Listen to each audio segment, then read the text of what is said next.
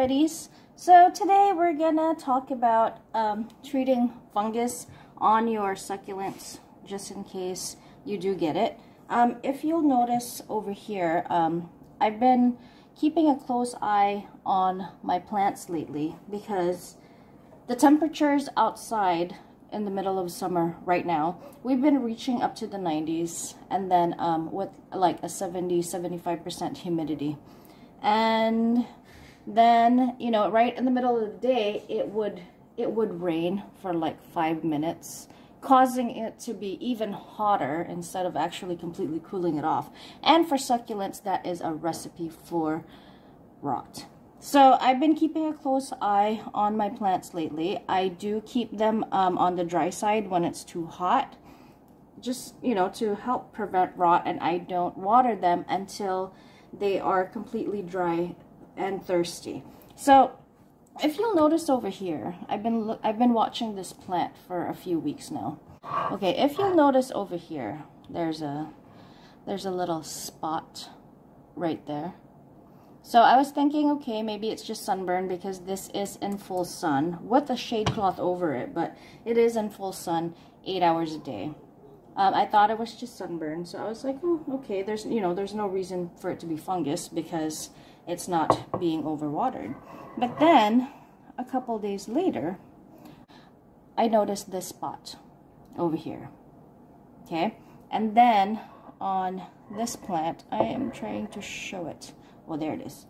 And then on this plant, this spot over here appeared in a couple of days again. And then there's also this spot right there in the bottom, if you can see it, right there. And then there's another tiny little spot which is being covered by this leaf, so you can't see it. So sunburn will also sort of look like that, but normally it's just on a leaf or two, or, you know, it's spread out a little bit more throughout the plant. When I've noticed that there are those black circular spots spreading, see them right there, spreading through the leaves, now I know for sure that it is some type of fungus. Why? High humidity and high heat outdoors. It probably didn't spread too fast, like I said, because this plant, I have been keeping it very dry, just kind of letting the leaves dry out slowly, because I'd rather do that than cause the plant to rot. So the fungicide that I'm using is right here. It's called, sorry, the camera is faced up front, but it's called Succulent? Yeah, the Succulent fungicide, and it's ready to use. It's in the liquid form. If you guys can't find this brand, it's by Garden Tech, but there are other brands that pretty much do the same thing. They all have the same active ingredients. Make sure to read all the labels in the back and follow instructions. So the instructions for this is that you can spot treat and spray the whole plant if you want to, but I don't want to do that because I don't want to destroy her farina. So what I normally do is I spot treat these spots that you see on her leaves. I can't tell which one it is that you guys can see. That one. I spot treat those instead, and then I mix some into the water that I will water the plant into. Make sure, now I'm doing this now because I waited for a while. I didn't do it right away. Make sure that your plant is ready to be watered when you want to treat for fungus. One way to tell if it's ready to water is when you press on the leaves like this. You see how the leaf is actually puckered. It's not too full. It has thinned out. And when I press on it, it wrinkles a little bit. It's not watery or mushy. We have, I think, episode number 10, when to water succulents. If you guys want to watch my video where I go into detail for when it is exactly the right time to water and when not to water succulents, but understanding the conditions of their leaves, that is episode number 10 on our channel. So this is ready to receive some water, but the first thing we're going to do is I'm going to spray some of the fungicide like so This is just some container. I just need a little bit of the fungicide. And then I have a tiny little paintbrush over here. So just dip it in there. And then look for where the fungus is at. Which ones can you guys see? Okay. Sorry, I am trying to angle it so you can see it. So as you can see, I'm just going to put a thin layer of it. You see where I'm applying, right? I'm just applying a thin layer of it on where the fungus is at. I have done this before. It won't make that black spot go away really, but this leaf will now slowly dry off. The plant will use up its water in there, but applying the fungicide on it will kill the fungus that is already on the leaf. Okay, that's the one I'm putting on. Will kill the fungus that is already on the leaf, and it will stop further spread to the other leaves. So basically these leaves are goners. Once it has that spot, it will slowly dry off and wilt until it dies. But when you're treating for fungus, all you're pretty much treating is the leaf, and you're treating it so you can stop the spread. And then here's another one. You see all those spots on my plant? That is the fungus, guys, that has already started to spread. Like I said, this is not the first time that I've treated for this, so I know this method, this work. According to the instructions of this fungicide, you can apply in 7-day intervals. Okay, that one. I'm not sure if that's a spot or if that's just a stress freckle color, but let's just put it there anyway, just in case it's fungus. So any little black spot, I pretty much just apply. I pretty much just apply on the leaves because I want to make sure that I get all of it. Oh, there it is. Okay, it's over here. Okay, so there. You want to make sure that you get all those circular black spots if you do have these on your plants, because that is the fungus itself that's going to be, that might spread. Actually, it will spread. If it is fungus, it will spread to the other leaves and any plants that may be planted in the same pot. What I notice is that, you know, this pot could be amongst a bunch of other plants. It won't spread. It only spreads into the plants that are in the same pot. I am trying to look for more possible spots. So I have spot treated the leaves. Make sure to also check when you do see that stuff. Make sure to also check the undersides of the leaves that you have. I don't see any on the underside, so I will not be applying any on there. I use cinnamon to mix into the top of the soil because if you guys look it up, guys, cinnamon has natural antifungal properties that can kill certain types of candida that's present in our soils. And you know, do I think it necessarily kills the fungus? Not really kills it, but I think it helps prevent it, or maybe it helps lessen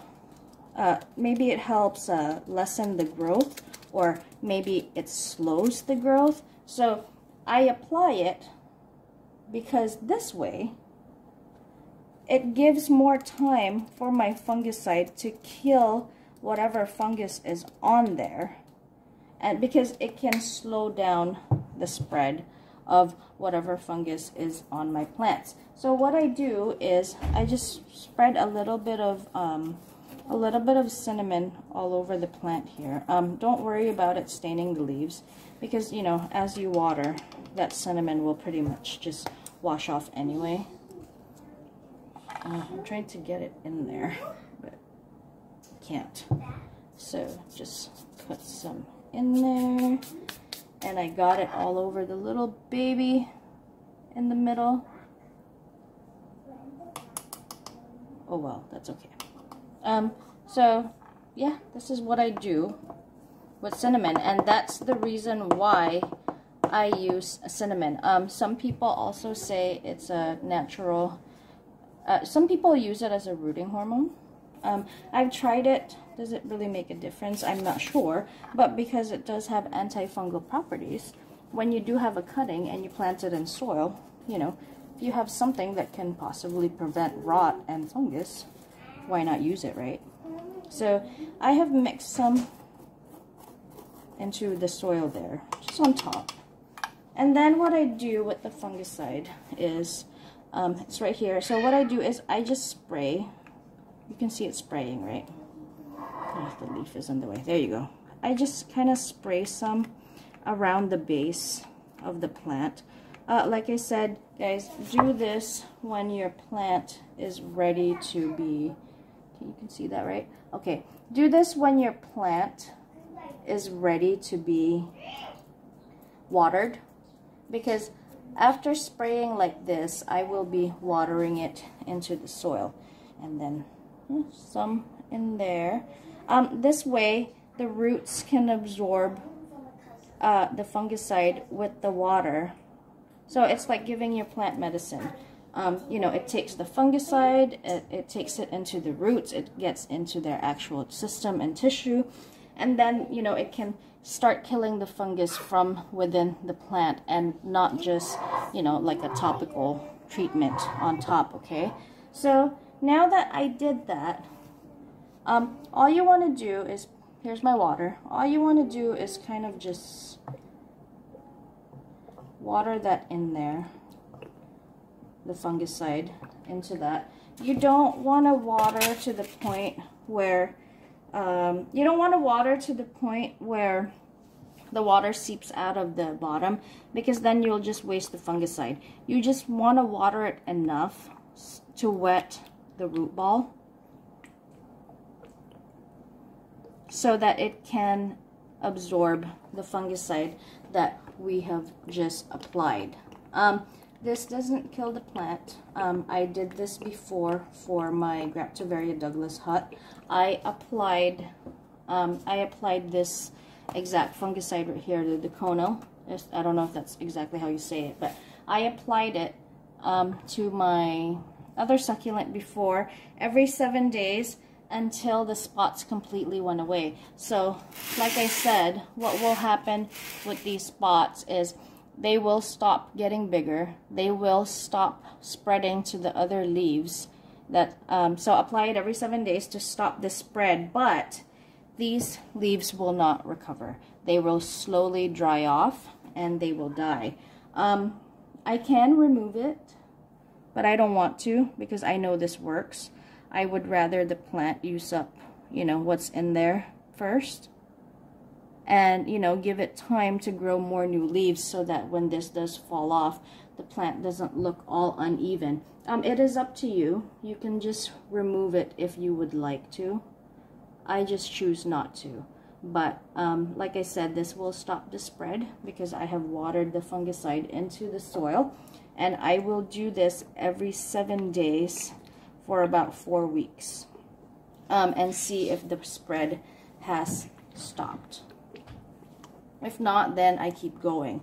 But the most important thing here is, if you are treating for fungus, if you have this same problem and you treat for fungus, make sure that your plant has been dry for quite a long time and is ready for a watering, because more water when your plant has fungus can actually cause more fungus. So you only want to do this when your plant is ready to take in water and just completely absorb it, so the soil can dry completely.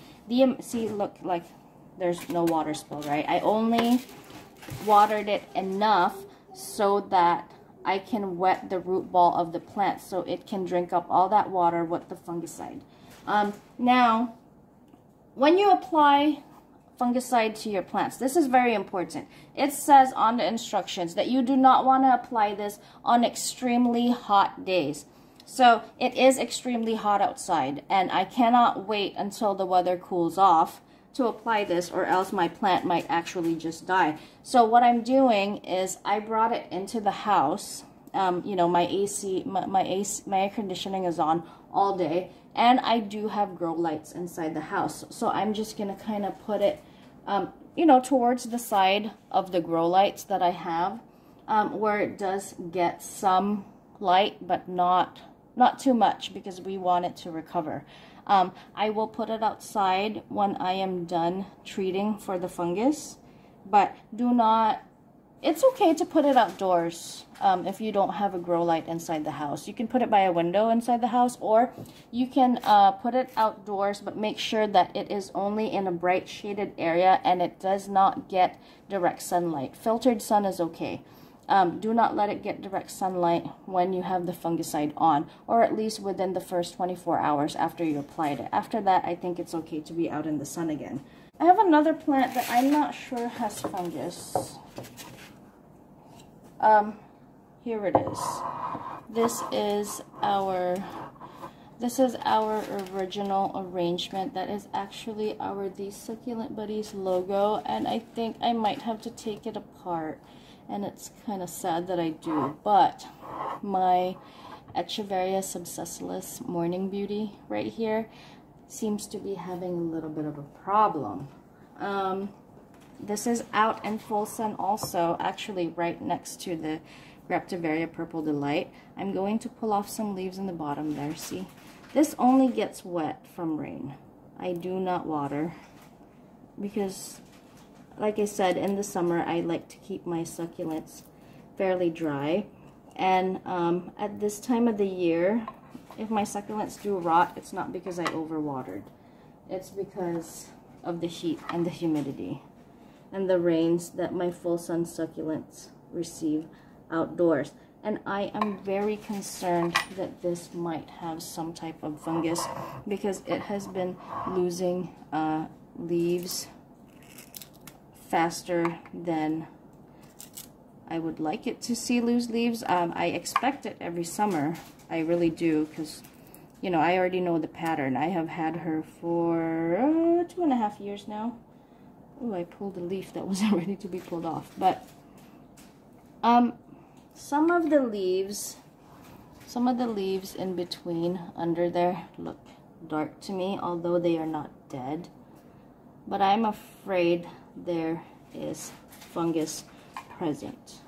I made this arrangement, guys, back in January, and it has really grown a lot. I'll put a picture up of how it looked in the beginning. Okay, here we go. Ooh. Such a mess. That's okay. I can clean up the tray. So, let's see.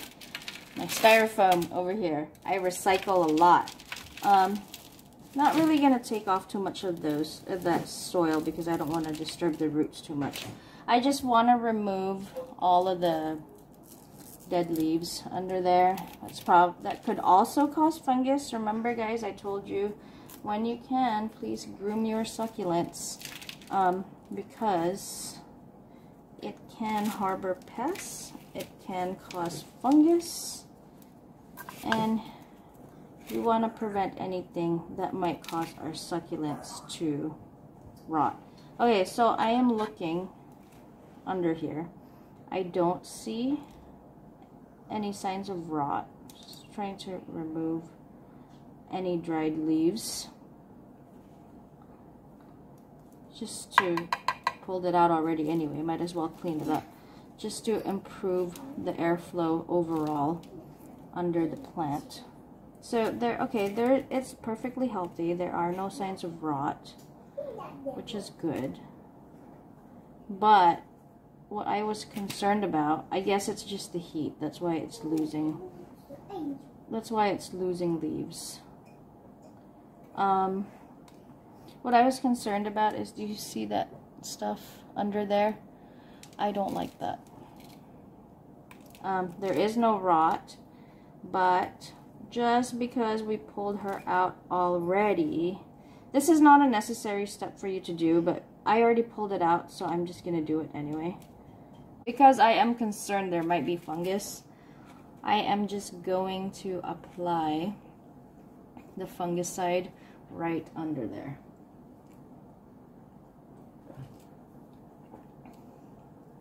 With my, right under there with my little brush.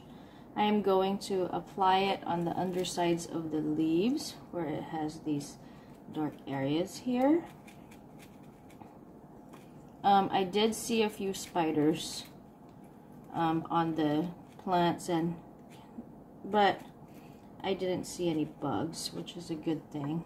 But like mealybugs. I'm going to show you, you know, the extra precautionary measures that I take, especially in the summer, you know, to prevent aphids and mealybugs. I still do get the occasional bug, but I never get an infestation because I do a lot of preventative measures to not get any on my plants. The most I get is pretty much ants. I don't know. Ants. I apply diatomaceous earth, but you know, they go away for a little bit and then it rains, and then the, you know, the powdered form of the diatomaceous earth, every time it gets wet it doesn't work, so I have to wait for the soil to dry again and apply it to make them go away. But ants, I don't know. Ants will keep coming back no matter what, and it's just something that we, unfortunately, you know, that we have to deal with. And so there you go. I applied that with the brush. I need a little bit more. Need a little bit more. No. And then I just apply it onto the stem as well.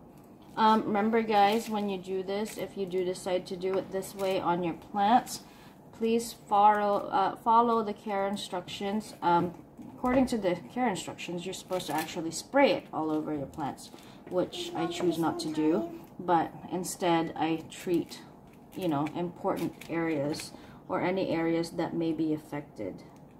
Okay, so here you go.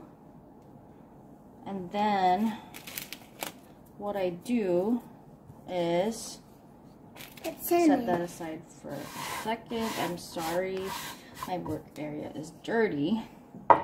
And then where it was, we put a cinnamon. We put cinnamon. I'm going to put more cinnamon on top. You can tell I like cinnamon, right? I use cinnamon for cooking. I use cinnamon for my plants. But you know, I really do think they do good for the soil. They do good for the plants. It has antifungal properties, like I said. And if mixed in the soil, it can actually kill certain types of fungus. So anything that helps our plants be healthier, we can add it in. I always have cinnamon. I have so many uses for it in the house. I actually use it more for my plants than in food. But I love cinnamon. There you go. So we are done with that. Let's get my other plant back here. Okay, so I just wanted to show you guys how I treat for fungus now that I have applied the fungicide. The other plant right here with the Echeveria subsessilis morning beauty, I'm not going to water fungicide into the soil because there was actually no fungus there. I mean, not like this one where it has these spots here. Okay, so it doesn't have that. So I just applied it on the stem and the underside of the leaves to prevent fungus, just in case, since we already pulled it out. And then with this one, so with these two planters now, with these two pots, you want to make sure after applying fungicide that they do not go out into direct sunlight until about 24 hours later. And do not apply the fungicide when it is extremely hot outdoors. So you want to wait till about nighttime, or you want to just do it inside the house and then keep them inside until the next day and place them in a bright shaded area where they can get filtered sunlight, okay, but no direct sun. So I hope this video helped you guys, just in case you may be having these problems in our hot, humid summers. So yeah, this is Christine from the Succulent Buddies. Don't forget to comment, like, and subscribe, and I'll see you on the next one. Thank you.